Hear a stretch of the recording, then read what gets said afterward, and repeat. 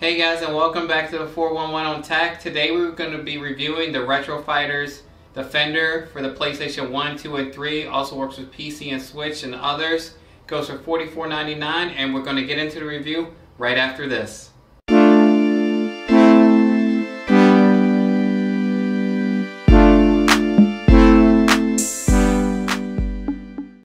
Alright, so the Defender gamepad comes in a number of colors. Obviously you see here we have the gray, which kind of goes with the PlayStation 1. There's also a black version, which goes kind of with the PlayStation 2, which is nice, so you can match those up. And then we have some more funner colors. We have the blue and the green.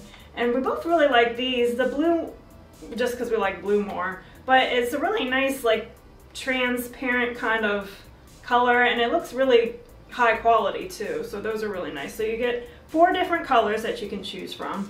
And the button layout, so obviously you have your analog sticks, you have your D-pad. The D-pad and the analog sticks both feel really good, which is nice. And then you have your face buttons that you're used to with like an Xbox. You have your X, O, triangle, and square. And then you also have a home button. This is going to work with the Switch as well, so the home button is probably more so for that. You also have your select and start button, you have a turbo and clear, and then obviously you have your shoulders, your triggers, and at the top here you have a screenshot button and a punch button. And we'll talk about the punch button more later. Also up here you have the USB-C port for charging. And then on the back you have a pair button, and then also on the front you have your LED indicators. So on the back, it has like texture grips on the back, so that really makes it nice when you're in those heated gaming sessions. You got a little bit more to hold on to. As far as build quality, it's really light, but it doesn't seem like it's going to break. When I'm like trying to twist it, the build quality, there's no flexing.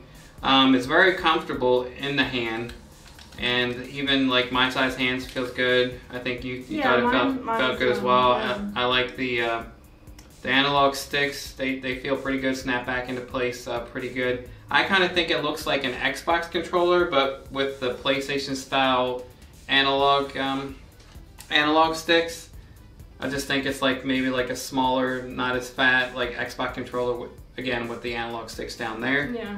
That's what I think it looks like. So I like the D-pad a lot. On the PlayStation controllers, like the DualShocks, like I didn't like how the buttons weren't connected, so I like one big connected like plus. Yeah, so like that. Yeah, so these are like just like, you know, individual. So this is much better for me for fighting games. Alright, so let's talk about features. So this supports 2.4 gigahertz wireless, and it has 30-foot range, so you don't have to play, you know, a few feet away from your console anymore, tethered with a wired controller, so that's really nice. And it's compatible with a number of different consoles. You can use this with the PS1, PS2, PS3, the PlayStation Classic. You can also use it with PC and Switch. Now, one thing to note, if you're using this with the PS Classic, you're only able to use the D-pad. The analog sticks are not going to work with the PlayStation Classic because it only supports D-pad. So just that's something to note if you are going to be using this with the PlayStation Classic. Now what you get in the box is, so you get a instruction manual, which is nice, and then they also tell you to, before you use your controller, make sure you charge it for 2 hours. I don't know how important that is, but they tell you so. Just go ahead and do that. But it also comes with 2 dongles. So you have your dongle that will work for your PlayStation 1 or PlayStation 2 that goes into that proprietary controller port. And then you also have a USB one, so that'll work with your PC, the PS Classic, the Switch. So you have 2 different dongles here that you can use to wirelessly connect your controller to your console. And then you also get your charging cable, which is USB-C to USB-A. Now, you can get 10 hours of battery life with this controller. It's not crazy. It's not like, you know, a DualShock controller. You usually get like 30 hours or so. But it's still enough to get you through, you know, a decent amount of gameplay. And it also supports vibration, which is nice. So any game that supports vibration, you'll get that with this controller. And also has support for turbo functionality. So in the instructions, it says, you know, you hold the circle and the turbo button, and that maps your turbo button to the circle button. At the top it has a punch button, and what that does is activate turbo functionality without having to hold the button down. So you hit the button you want to map, and then you hold that punch button to set auto turbo. And the buttons are pressure sensitive, so if you're playing something like Gran Turismo, you have pressure sensitive like accelerator and brake. Now, it has these LED status lights, so if the top one is lit up, that's non-analog mode or player 1. If the first 2 lights are lit up, that's analog mode or player 2. If the third light is lit up, that's player 3. And if the fourth light is lit up, that's the PS Classic or player 4. So you have a nice LED status lights that let you know what's going on. So now let's get into some gameplay. We're going to play some PlayStation 1, 2, and 3 games on our PS3 that plays all PS1, 2, and 3 games and see how this performs. Okay guys, so here we are with the Retro Fighters Defender for the PlayStation, and we're going to be using our PlayStation 3 that's backwards compatible to PlayStation 1 and 2 with hardware emulation, and it plays PlayStation 3 games obviously. To pair it, all you have to do is plug in the USB dongle into your PlayStation, and you hit the home button, and ours is automatically paired, but you may have to hit the pairing button on the back, but ours paired up as soon as we hit the home button with the dongle plugged in. Okay, so for PlayStation 1, we're going to play the original Gran Turismo. I'm going to kick off some arcade mode here. Single race, normal. Race with the Integra. Not too good with the shifting on the joystick, so I'm just going to use automatic high-speed ring. And in this game, it has the pressure-sensitive face button, so for your accelerator, it'll be pressure-sensitive. Right, so land around the accelerator. See how we do here. Got the vibration going. So that's nice, that feels good. Yeah, it's playing pretty good. D-pad feels nice. Use that grass up. Go through the tunnel.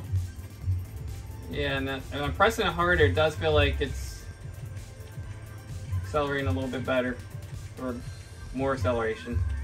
You gotta really mash it though. Don't shut me out, guys. Don't shut me out. Controller feels great. Definitely more comfortable than the original PlayStation 1 controller. For the #1 spot, no! So there's Gran Turismo PlayStation 1 using the Retro Fighters Defender. That felt pretty good. The vibration, pressure sensitive buttons, and a D-pad felt nice playing the original Gran Turismo. Now we're moving to a PlayStation 2 game. We're going to play Marvel vs. Capcom 2. Alright, so here we have Marvel vs. Capcom 2 on the PlayStation 2. We had to fire up the PlayStation 2, get this going, and we're wireless. We got the PlayStation 1 and 2 dongle plugged in here. Oh. Alright, and I can get my Hadoukens going. Tornado kick. Everything's feeling good here. Marvel vs. Capcom 2, PlayStation 2, wireless, no more wired connection, and it's playing good. I can do all the moves, and the buttons feel good, the D-pad feels good, and there you have it, Marvel vs. Capcom 2, PlayStation 2. Alright, so here we are playing Star Wars The Force Unleashed, a PlayStation 3 game. We're like on Kashyyyk here. Force powers, and playing a little bit of slowdown right there.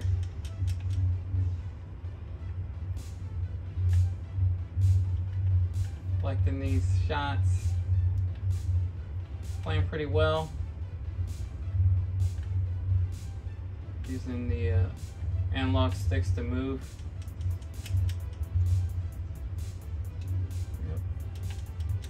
Playing definitely more comfortable and playing just as well as I remember playing with the DualShock 3.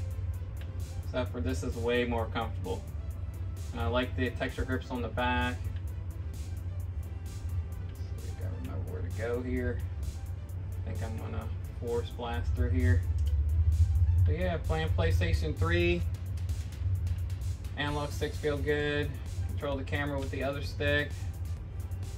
Get up for the action cam.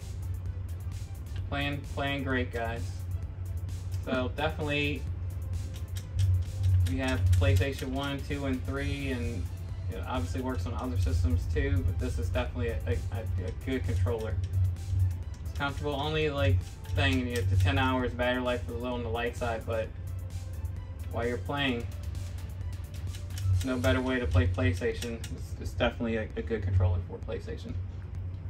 Alright guys, so that's our review for the Retro Fighters Defender controller. As you can see, it plays really good with your PlayStation 1, PlayStation 2. You can also even use it with your PC and your Switch, so it's really versatile.